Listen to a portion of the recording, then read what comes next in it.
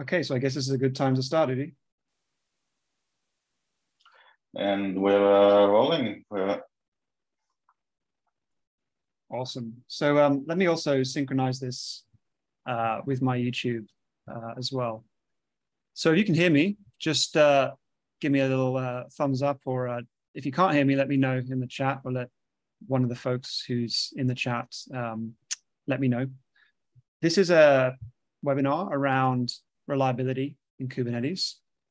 We're going to talk through a few things today, such as what does good look like, and what are some of the challenges that large organizations with Kubernetes have. And so one of the things that I wanted to do, first of all, was to introduce who I am and why I think my background is relevant to this subject. I ran SRE practices at American Express for a few years, as well as at JP Morgan, and more recently, a company called Cibo, a cloud computing company. And now I'm working at Canonical, the makers of Ubuntu, to build the K8s distribution, micro K8s and charmed K8s. And so I've seen a lot of interesting patterns over the way people use Kubernetes, deploy workloads, and some of the challenges that arise when you're trying to monitor systems reliably, but also the challenges when integrating those systems back into things like ServiceNow, ticketing desks, and other parts of the organization that don't work so well.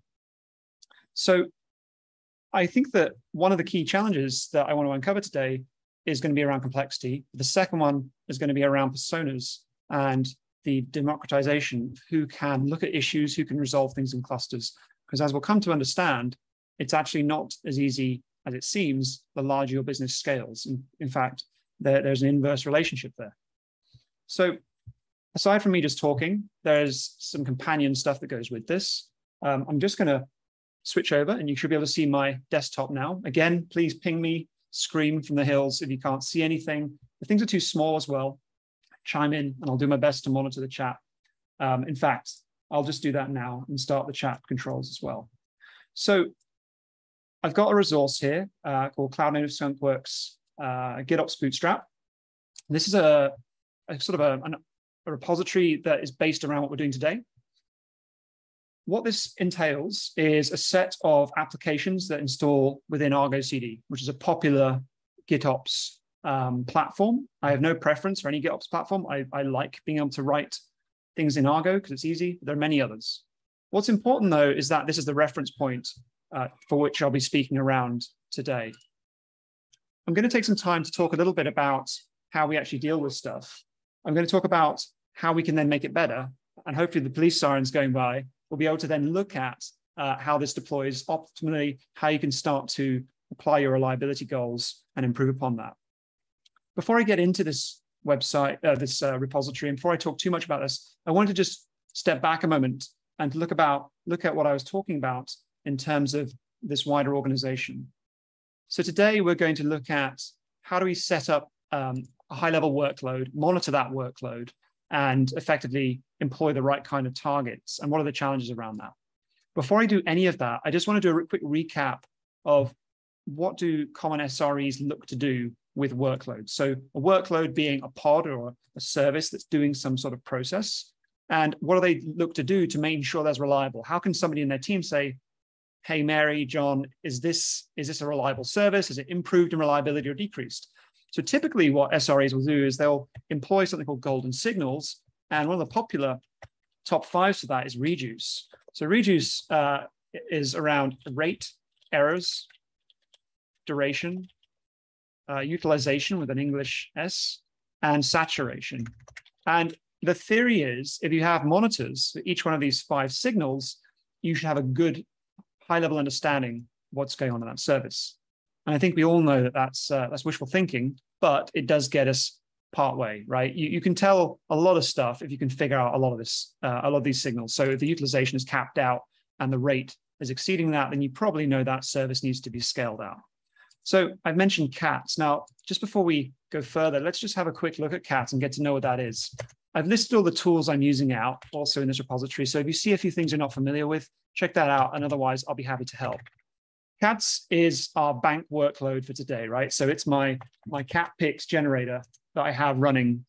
It's super crucial for my business. It it's going to serve as a talking point for whatever. This could be your card processing platform. This could be distributed set of microservices with a backend. It's not super important. What's more important is around the monitoring part of the conversation. And again, this is where I'm really excited to talk a bit more about what some of the innovation Komodor is bringing to the space and what are some of these challenges that we're looking to overcome. And that's actually why I was so excited to collaborate on this. So I did promise that we talk about the installation. And you can see that I've separated these things into various workloads. So I have a logging layer that I put in, which is Loki. I'm quite a big fan of Loki because Grafana have doubled down on having a scalable type of solution where if you have something running on microcates, which I have a bias towards as a low footprint Kubernetes, you might want to run Loki locally. And then if you want to scale it up, you can run Loki distributed. The same with the components of Miamir and some of the other project components in Thanos as well, I believe, which is an open source project as well. What I like about this is that Loki uses Promtail, and Promtail, in my opinion, is superior to FluentBit just because of the way that relabeling comes out of the box and some of the constructs being Kate's native. I've also got Cert Manager in here because it's utility that I want to access my cluster from the web with, but also to pronunciate that you can also have problems at this point in the flow, right? You can deploy an application with an invalid certificate, and we need to understand what the implication of that is. The observability stack here, as you'll see in the website, all of these things are segmented. The observability stack, which is under templates application _, observability, is kubeprom stack, which is a very prominent open source project that contains Grafana and Prometheus with a bunch of CRDs. Mine's loading a little slowly right now. Could well be because I'm streaming it 20 megabits a second. We then have Trivy, which is a great little security scanner. I used, what I quite like about Trivy is that if I go, I think it's scan results or vulnerability reports, I can sort of switch over and see what's going on in my cluster, right? So you can see there's some criticals. There's a critical on the CATS application, which is another story entirely for another webinar. And then, of course, I've got Komodor as an application, which I pass my key through to. And then I've got Bootstrap. So let me explain how this works. And for those of you who are familiar with Argo CD, I apologize, but this is a little recap. So this repository is sort of self-assembling. What happens is when you have Argo CD, you can point it to a repository and it runs a Helm operation on that repository. So I've just combined that so that I can say, Argo CD, look at this repository and look at what's in the templates, which are other applications. So it kind of acts as a springboard. So we go to our Argo CD, we can see that we've got our Komodor, we've got logging, we've got Nginx, etc. And also what's kind of fun with that is you can add additional objects inside of this repository. For example, if I provision Cert Manager and I want to also include a cluster issuer, it will inject the owner reference back to the Bootstrap. So I can see that the cluster issuer for Let's Encrypt is associated with the Bootstrap provider. This also gives provenance, and it allows you to do a kind of a concertina effect, like a big tent up and out and then back in. You can see what I've done here, and little note is I've got these broken hearts because I was provisioning my domain name just before this webinar. So I've got these little broken hearts because the certificates aren't completely provisioned. But what I can see is the provenance of the certificates all the way back up to the Bootstrap. So that's what we're dealing with here today. We've got Bootstrap that will deploy out CATS, Cert Manager, Komodor, Nginx, observability, and a bunch of other bits and pieces. And that's a nice place to start because you can give this a go. You can literally grab. Yep. Sorry to interrupt, but we can't see your screen if you're trying to show anything. We can only see you. Okay. Let me have a look. That's a very, very good thing for me to remember to turn on. So how far did we get? Shall I recap? Yes, please. I think go back like 5 minutes. I apologize, folks. Thank you. I do. Thank you. I was to be fair, I'm streaming on two platforms simultaneously, so I apologize. So just to recap, I mentioned us having reduce, right? So this idea that SREs are looking for signals in workloads and figuring out how to kind of write ways of getting those out. And before we get to that point, I want to explain the platforms we're using. I mentioned that we've got everything boxed as a set of Argo CD applications. These applications are deployed out. And if you would like to, you can simply follow the guide here and deploy this on your own Kubernetes as you want. What's really nice as well is that in the root of this YAML, if you have a key for Komodor, it will install Komodor. If you don't, it won't install it. Equally, if you don't have a PagerDuty key installed, it won't install it. These aren't destructive, right? So it won't deploy something out that fails and breaks. It will just install the right applications to suit you. So assuming you have all that set up, then what I want to do is to talk through a few of the tactics and techniques that I've used that are actually really small and easy to do, but really help you out, right? So one of the things is to add annotations wherever you can, but also to make your life easier by any means possible. So because I didn't have the screen on the Zoom share here, I just want to go back to this recap of provenance is really important. And I've illustrated it in a couple of ways. You can see it both in the left screen under Argo, but also if you go to your ingress, you can see that we have an owner, a reference, in fact, on this file. And what's really nice about that is that it manages, in fact, I don't think I can see the status field without doing a wide. But what's nice about that is it will destroy it when the bootstrap gets pulled up. So it's really important that we have this kind of system to refresh our clusters and to almost like do a setup and tear down style kind of thing.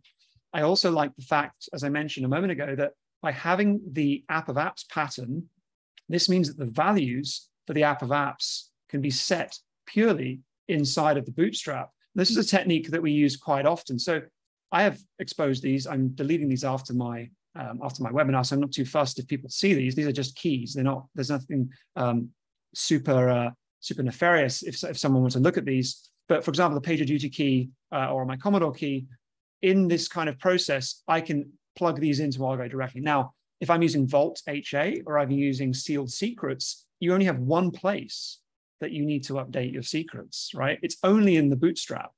This is really good, and we'll get on to talking about this a bit later on, but when you have federated teams, you can then start to deploy secrets out through applications without needing to know about it.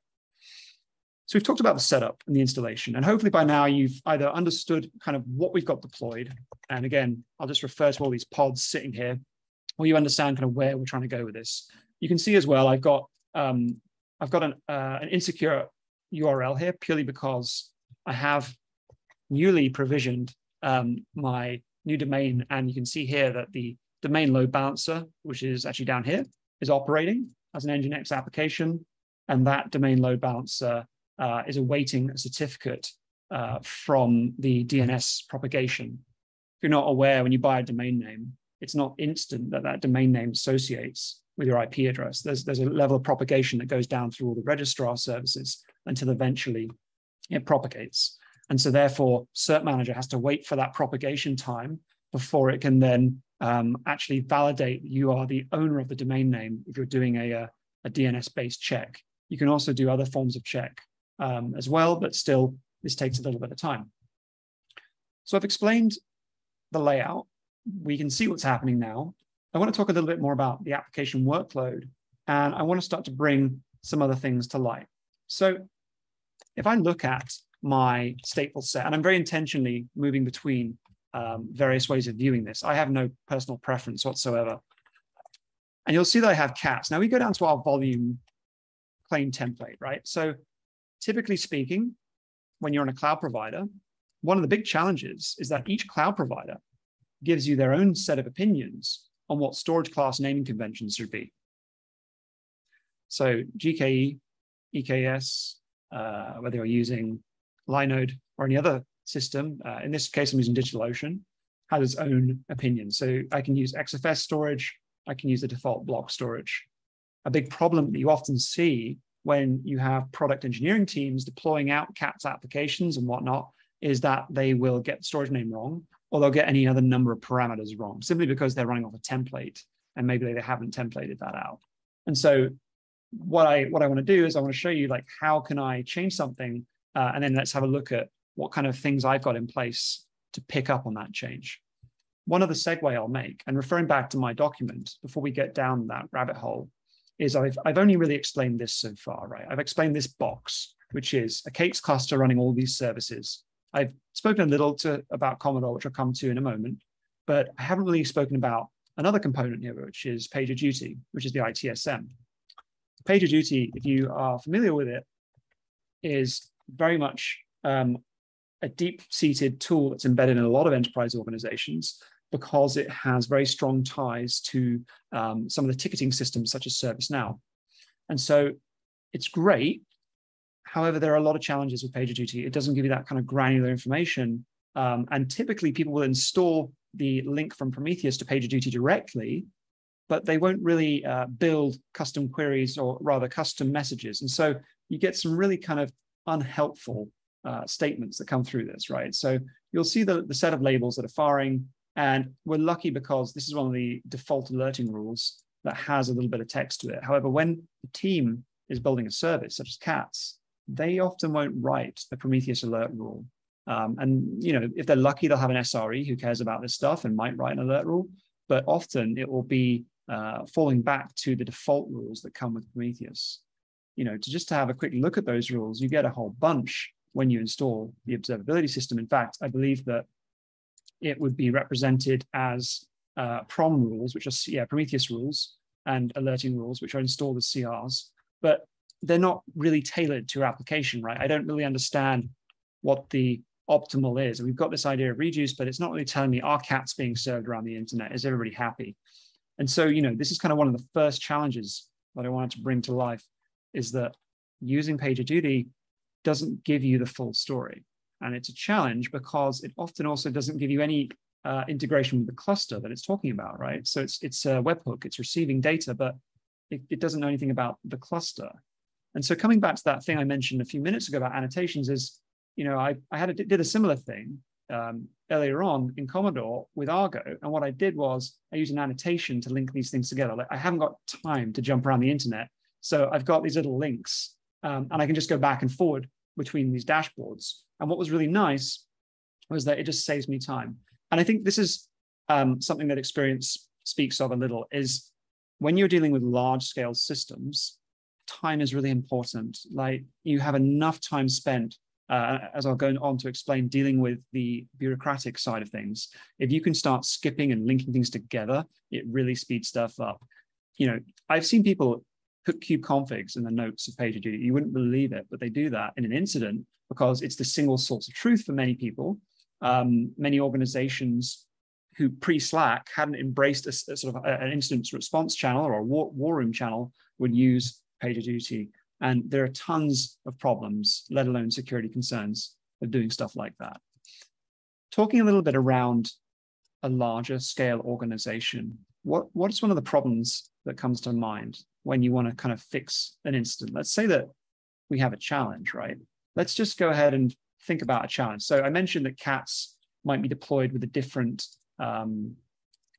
storage class. Let's just go ahead and break this, right? So I'm just going to change my storage class and call it something that doesn't exist. Cats is a stateful set. So I'm going to delete the stateful set and reapply it. And we'll talk about why is that a problem in the meantime. So just give me a moment to make sure this is actually deleting. What I'll do is I'll do a terminate on the current sync. And I will go ahead and check that that's working. So let's terminate that. Yeah, there we go. Okay, it's deleting, great. And then it's being recreated by the bootstrap. So why is this a problem? Well, this is a problem because I might be managing 15 clusters. I might have 3 of those in production. However, if you ever worked at a company with more than about 1,000 people, typically there are processes involved around getting to production. And if you don't have those, then you'll consider yourself very lucky, right? Production clusters tend to have a lot more scrutiny, especially when you're working in financial institutions. And they will typically have break glass protocols. A break glass protocol is when you have to request an audit-trailed special one-time access to that cluster. They will usually do this if they're sophisticated by generating you a service account token. If they're unsophisticated, it will be giving you a limited SSH access to the underlying machines of that prod cluster. If you can believe it, that's actually a thing. So if you imagine these nodes, right, being under my production cluster, you will often be granted an exemption where your break glass will say you have access to this box via this proxy, and therefore you can go and debug something. But already we're coming at the wrong layer, right? I'm coming at the node to debug something that's going on at the application level. And it's an extra set of steps that I haven't got time for to deal with in my life, right? Like there's so much other stuff I need to be getting on with. So, when I start thinking about the future of where things are going, and I wanted to start showing you folks sort of why I think it's really interesting that we have folks like Komodor trying to solve these challenges, I just think it's super important to set the context of why are these problem spaces being explored, because they are real problems in large companies. They're real problems. So getting access to a production cluster, I've had a production incident where I think it was at least 2 hours, even with an emergency request. And to talk through how this actually works is you would typically open a ServiceNow ticket, right? So that ticket would be opened. That would then probably go through at least one, if not two, perhaps even 3 layers of escalation before that ticket would then get answered and you would then get a response. And so the opportunity to me is that when you have a platform that is effectively able to give you real-time information about the state of the cluster without having to jump into it and even modify that cluster or work with that cluster, I think that's super interesting. And so for me, there's a real interesting coalescence between GitOps and also this idea of SRE observability and automation, this remote troubleshooting. And so that's what I want to really get into in a moment. So before you get there, we've now connected our ticket to ServiceNow. We've now got our response. We've now jumped into a node on that cluster. I've now managed to get the kube config of that cluster temporarily. And at this point, I've got to figure out what was the error. I might have had an issue come from PagerDuty. For example, this is a Prometheus error, which was when the admission hook didn't trigger. And I think it was also after a job update. But getting to the point of this being useful and actually resolving could be getting close to hours, right?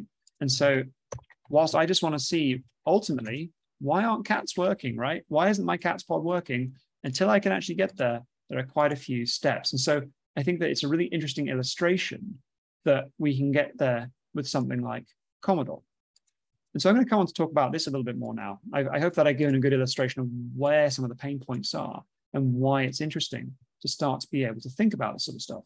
So I got a couple of clusters plugged into this, and I just wanted to kind of go back before I sort of looked at why I found this interesting. Is I had a couple of clusters plugged into this over a while, and what was really interesting is I had my Raspberry Pi cluster, and I looked historically over the past few weeks, and it was quite cool because one of the things, and I've replicated it here a little bit, is what I could see is that I had a bunch of scan reports that were failing from Trivy, but they weren't failing. What was actually happening is I had criticals in my cluster.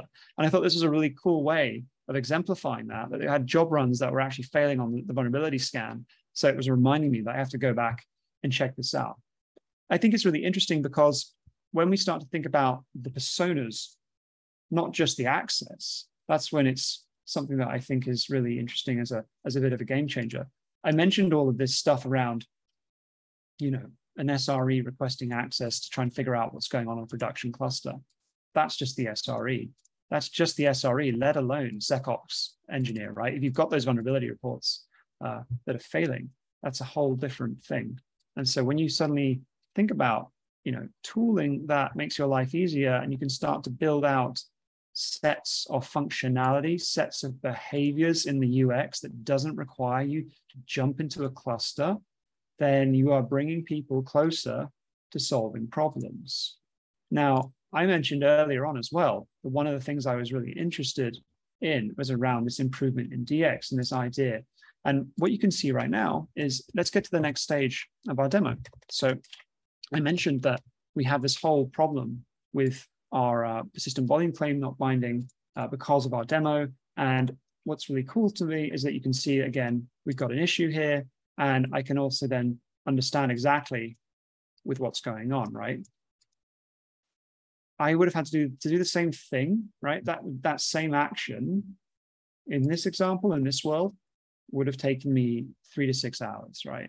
And if you're working in a company that's making millions of transactions a day, that's huge volumes that you're missing, because let's face it, everyone loves cats.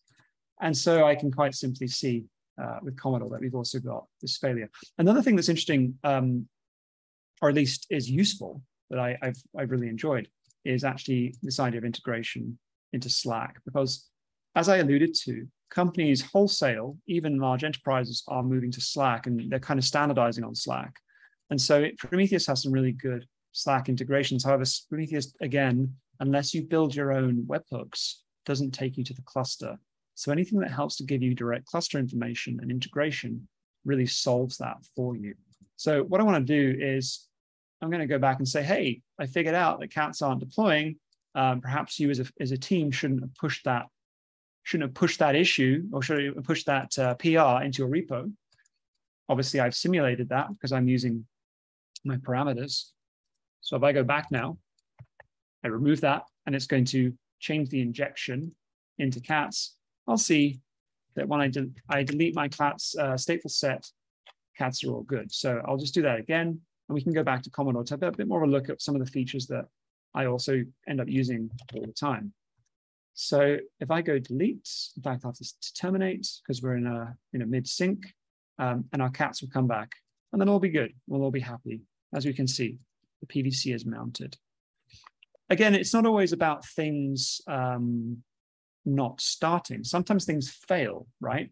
And so I added a few little extras that we can play with here, right? So cats is on my main branch. Let's think about a developer trying to do something good, right? They're trying to do something helpful for the team, but it ends up not being so helpful, and it regresses the service. So in my YAML values for cats, I have a flag called failure, and failure can equal true, right? That failure actually causes the web server to start dropping requests. And so what will happen is we'll get an availability issue. So if I jump into cats, we will see that availability issue, and we will figure out exactly what's happened. So I like to think that these are pretty common use cases, right? These are things that actually happen all the time. And by saving ourselves the trouble of having to jump through 13 different hoops and to see things brought up, then I think that it's really a good step in the right direction to democratize, as I said earlier on, that access to investigation. It shouldn't just be the SRE who is figuring this stuff out. It should be a team sport, but building the tools to make that easy and to set those integrations up, absolutely. That's something that your SRE can help you out with. So if we go back to our Bootstrap, we'll see that at the top level, the parameters for Bootstrap are things like storage class, and that storage class gets passed through and overrides here. However, I want to simulate a direct commit, because why not? That's what people do, right? So we'll set failure on as true. Say this is, this is going to cause some problems. And we'll put that directly into main, right? Which is another golden rule that we want to try and avoid typically in most environments. Just while that's all propagating throughout the system, and again, I might do a stateful set reboot just to speed this up so it doesn't roll out.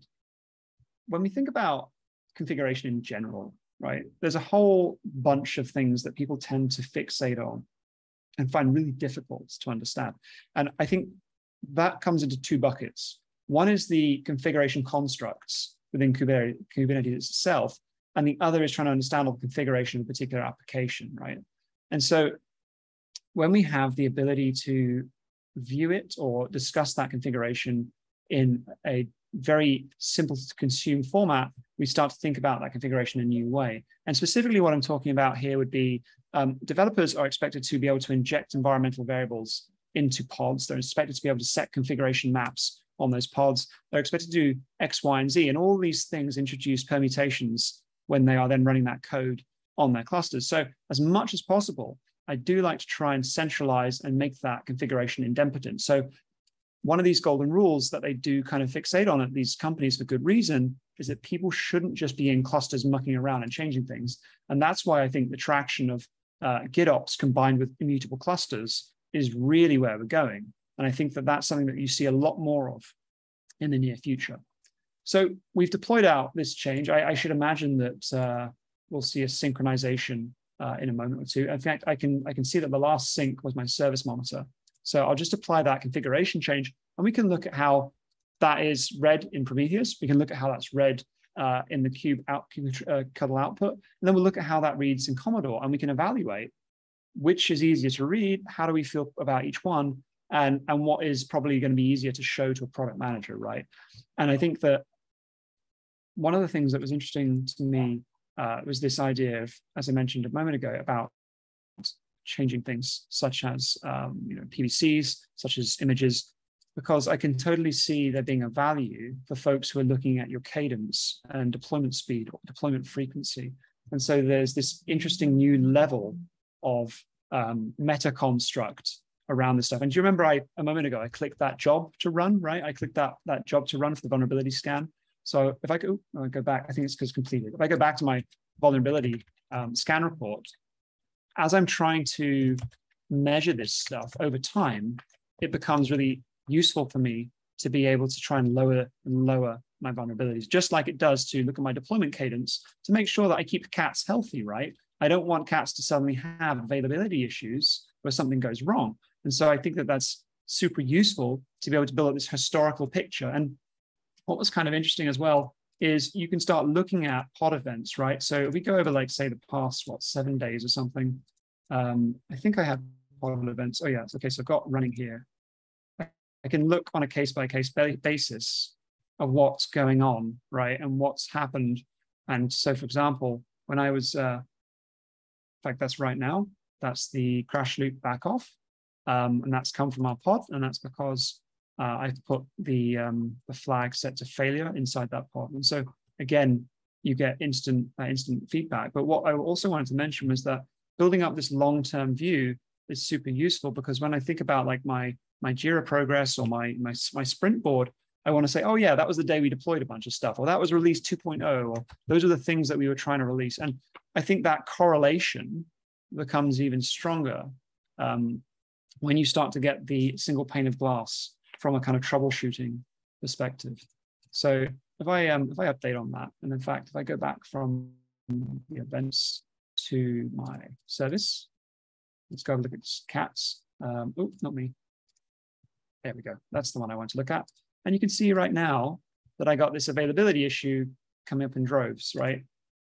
And, I remember speaking to the folks here a while ago, and this is one of the things that a bunch of people who are writing Terraform and Ansible every day and IAC, and they're working in the shell, are like, why do you need this stuff in the UX? And I think the thing they don't kind of understand is that the personas of who are using this and who are kind of working on these issues and tickets aren't always seasoned, hardcore Kubernetes experts, right? For example, are the pods healthy? Like, it might sound like a no-brainer, but having playbooks is so important. In fact, the amount of time at Amex we spent writing playbooks and committing them into Git was non-trivial, right? So when you think about having the ability to do that, it's super important. And they found it, right? This was my secret sauce. So I added failure as a flag into Helm, and failure, if you look at failure, what does it do in my cats demo? Let's go deep dive into the code, which isn't very much of. You can see when bad value is introduced, we start returning a 500, right? We start returning a 500 on that service. And as you may or may not know, Kubernetes performs health checks. And so if we look at the health check for the cats service, which we could do just here because I'm in the repository, we can see that the liveliness probe is on that health endpoint. And so the liveliness probe will fail, and I will see that I have issues.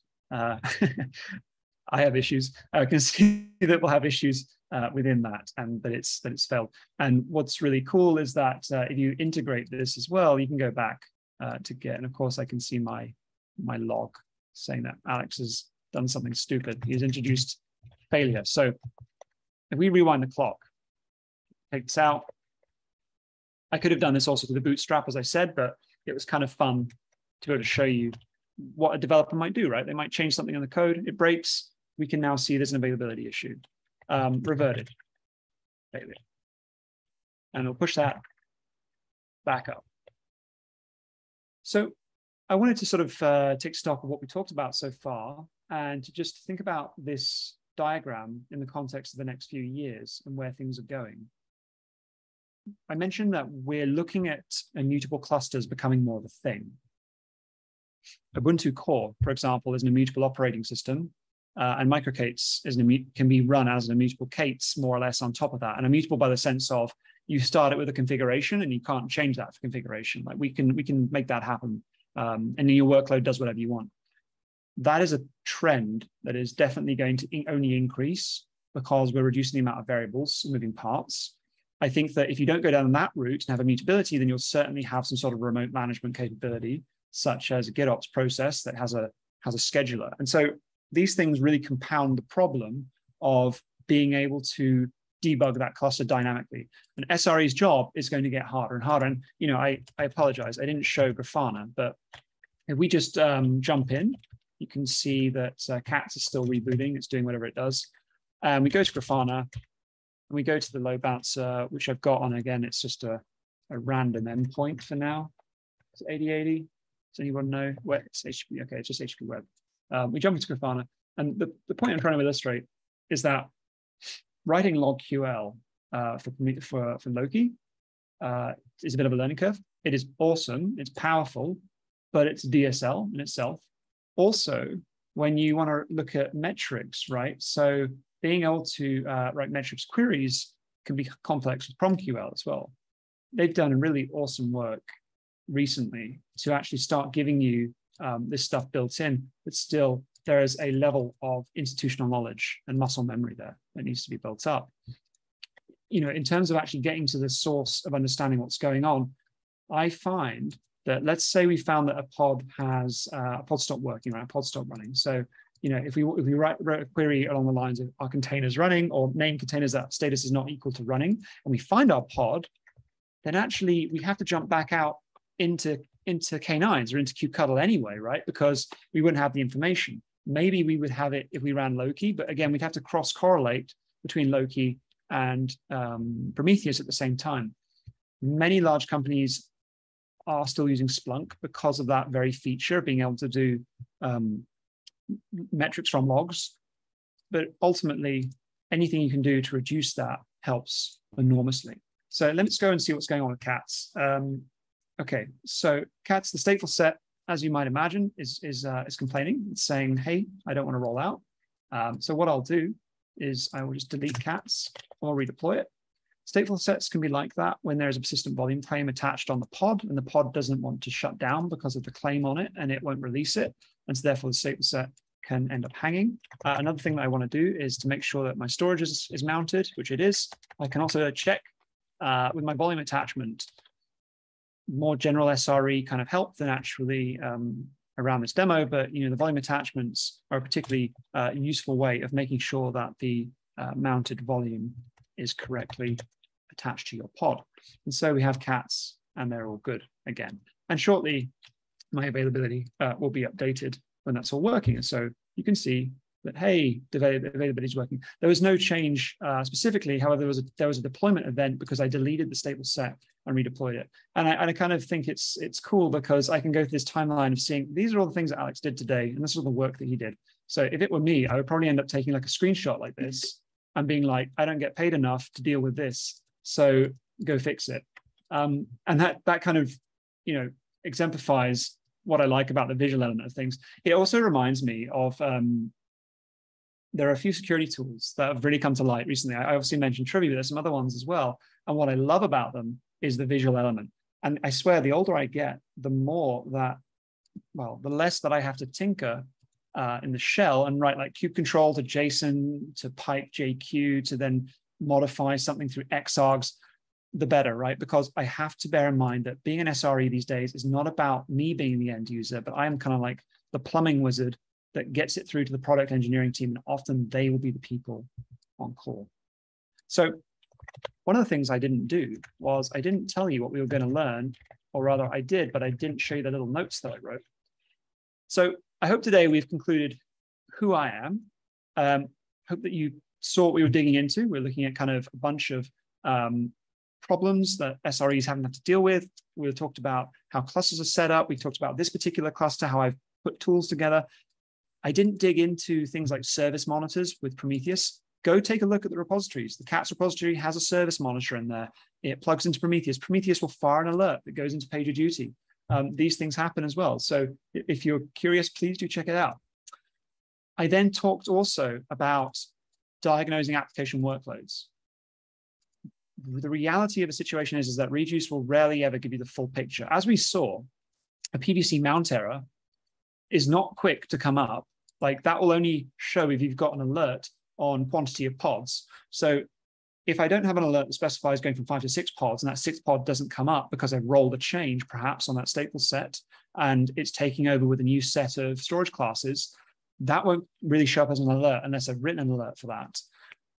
And so there is a gap there, and that's where a lot of toil is spent with Prometheus. Again, with Loki, we're writing queries for that. These are both incredible tools, but there is energy that needs to be spent in the observability layer to get the workload layer to actually be accurately monitored. And so when I can come along and not have to do anything, it kind of makes my heart sing, because let's face it, being able to read from the K8s event stream, K8s is pretty smart, right? It can look at scheduling and orchestration. And if we can combine that with this level of audit trail and also then remote debugging, I think one of the things I didn't mention is that I can do this kind of deal.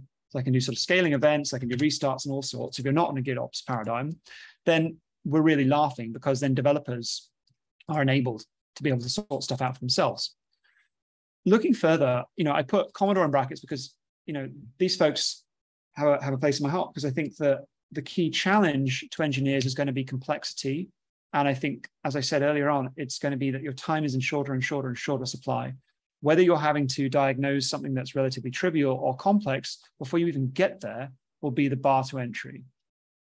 Anecdotally, again, ServiceNow and whatever your ticketing system is just an example, but it can take forever to be able to get access to even look at the problems. Having hosted solutions or having solutions that are orthogonal to the cluster are awesome. Remember that my cluster is cluster in a box. Enterprises don't really operate like this. The observability is kind of usually over here, and you'll have a forwarding logger or a forwarding Prometheus remote write, or a scraper. However, the plumbing and the concepts remain the same. And so if you have taken anything away from this today, I would like it to be kind of evaluate your own SRE practices. I've not really spoken much around SLAs, around more of the SLO management side of things, more kind of the practicalities of troubleshooting and diagnostics. But challenge yourself. Think, like, where do I actually spend most of my time? Is it doing SSH shuttle? Am I doing double bastion jumps? Am I doing kubectl from some remote machine just to figure out the log entry? Or am I spending a lot of time in Splunk building custom queries? I'd be really interested to know, because I think that when you look at stuff like Komodor and you look at what they're doing in terms of bringing all of this quite deep-seated complexity to the surface, it's extremely exciting to think what you can do with it when you start to get more people from your team involved who has become responsible. Like, okay, you built the thing, you built the cats thing. This is your page. You go manage it, right? You're your own SRE. Leave me alone. I've got other stuff to do. So I hope that that was enjoyable. I hope I didn't sound too cantankerous as well. I'm really not. And if there are any questions, I guess please give me a shout. I'm going to switch back to showing my face, and we can talk. That sounds good. Udi, are you still there with me? Absolutely. Awesome. Did all that make sense to you first, Udi? As somebody in the space, you tell me, did that make sense to you? Well, yeah, absolutely. I think one of the things you've touched upon is that the work of SREs is only getting more and more complex as time goes on, and more organizations migrate more and more workloads to Kubernetes, and then they have to onboard new developers. And I also love how you touched upon the, developers sometimes break things, not on purpose. They want to build great features, they want to build great apps, and they try to do it. And sometimes they break things, and then it's the SRE's job to handle it. And they, like, what do you think? If you had a tool like Komodor, would you want to give it to your developers? Would you like for them to have the ability to troubleshoot on their own, or is it something that you want to keep within the SRE team? It's a really good question. I think it actually comes down to the economics of scale. and hiring and all the really boring stuff. SREs are expensive to hire. They're also hard to independently geolocate. And so putting SREs on call for product engineering level workloads. And what I mean with product engineering is I mean people who are building products that your company makes money from, right? Like the credit card scanner or the awesome Cats app. So putting SREs on call for those teams is expensive. And so typically companies will harmonize around SREs being kind of platform SREs, right? And so I would prefer to give this to my product engineers, right? I'd say, look, this is your service. This is your Komodor page. This is where you can start to say, look, restart services, diagnose. They become their own L1. I think that's really interesting because they're L1, but they also understand the intention of the product. To give you an example, when I worked at, I think at like JPMC, you have a whole bunch of L1 support folks. They understand what the run books are, but they don't really understand what the product is trying to do, right? They don't understand operational tolerances in the sense of like, this is how it should look, this is how it should feel. And I think by giving it to the team, you start to make them feel not only more in control, but you make them feel more responsible, right? Yeah, sure. And what do you think about all the explanations on Komodor? Do you think that's helpful when Komodor explains why we did that check, why it's important, what it means? I think it's useful, just noise. Yeah, no, I absolutely do. And I apologize on my other stream. I'm not sharing your lovely face. So let me put your. Oh, that's okay. There we go. There we go. I feel a bit under the vest next to you. You're fine. Because otherwise it's me on YouTube talking to myself like some sort of maniacal weirdo. So look, I think you won't be the only one. Okay, well, here's the thing. Like the checks are useful. Some people will look at those. I can't stress this enough. Some people look at those and think, oh, I don't need that. I know about Kubernetes. I know about the workloads. But you're not thinking with the broader scale of there are companies who will literally spend tens of thousands of dollars getting someone to create a Git repository with a README that says, if your service does this, do this. You know, it's happened. I've been there. And if you don't have to do that and you can also generate these kind of like triaging options, it's super useful. I mean, again, think about where you want to take Komodor in 5 years' time. I want to see who ran those. I want to see if they clicked on that and they said, yes, I've done these activities, because that is a level of provenance and auditing of them saying, I swear that I clicked this button, I checked to see if the service restarted, but it didn't. And now we're getting into the dynamics of actually understanding how our team are operating, which is interesting, right? Yeah, and I think there was a statistic I stumbled upon recently about like how many unaudited changes are going on average in a cluster. I don't remember the exact number, but it was something ridiculously high. And I think for an SRE or a platform engineer, it's a bit scary to know that so many hands are touching your system and making changes that you're unaware of, and you can't even assign blame. Like you can do the screenshot and send it over. I think that's super true. It is the strongest part of that message that, as I said earlier on, is about. I think Kubernetes is now like Linux. It's no longer just kernel engineers and system engineers and coders of the OS. It is now people actually like as users. So Kubernetes effectively has users who just want to use it to do a thing. And those users also need to know a bit of information about why the thing isn't working. They don't need to be an expert at the underlying operating system. And as we can build platforms like Komodor to start to create filters and knowledge filters, that's super useful, because filtering the data that's coming out of these systems is work that is worth doing, because as I said earlier, things will exponentially increase. It'll only get more and more. You'll find there'll be people deploying ephemeral K8s clusters that are immutable, that have a 1 minute stand up and spin down time, and they're using those just to scale out. You won't be scaling out by pod, you'll be scaling out by cluster dynamically. And so can you even imagine the amount of events and debugging and how difficult that would be? So with the events timeline and stuff like that, you can start to build a picture. So I think, yes, absolutely, it's kind of a trend that's only going to get more pronounced.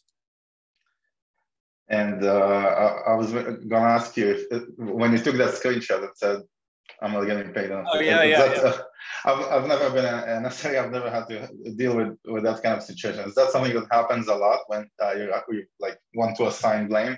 You know what I mean? If there's product requests or features here, one of the things I would say is that actually looking at having timeframes between things, right? Because if Amex, for example, you could catalog how long you spent on a call, and that would factor in your pay and other places as well. Like to say, I spent 8 hours on this availability issue for this team, and it was fixed here, and here's the attestation. I can say that and screenshot that and send it to my manager. That has value. But also from a quantitative perspective, to look at how many availability issues are we having a month. This comes back to the SLO story. SREs are closely following those service level objectives, which are part of the SLA, part of the agreement with your customer. And to be able to say, look, it tells us we've had 1 minute of availability issues, which is within our P99, within our 4 nines. That's great, right? Yeah. Anything else you would like to say, Alex? No, not at all. I would just like to thank you for having me for my ramblings. And if anybody would like to play with the stuff that I built, please go ahead and on Twitter, just DM me if there's something broken or open an issue. But check out Komodor, check out the way that I've built this stuff. It's quite representative of it's very close to a way that we were deploying it of another very large company I worked at for a time. Yeah, and I just want to add that Komodor has a 2-week free trial, and you can do the self-serve installation yourself. Just go on the website komodor.com and you can install it and follow Alex's video. We're going to share the recording with everyone, and you can try out Komodor for yourself.